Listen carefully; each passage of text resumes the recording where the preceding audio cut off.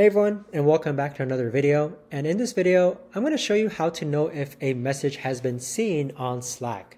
So this is going to be particularly useful for individuals who are currently working on Slack and they want to know if other team members or coworkers have read their message.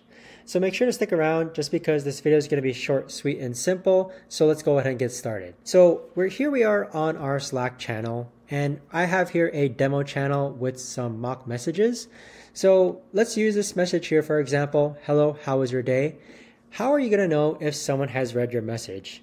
Now, unfortunately, Slack doesn't give the ability for read receipts. However, it might be an update in the future sometime, but there are no read receipts. But within our business or workspace, the way that we indicate that people have read our message or people have seen our message is by using emojis.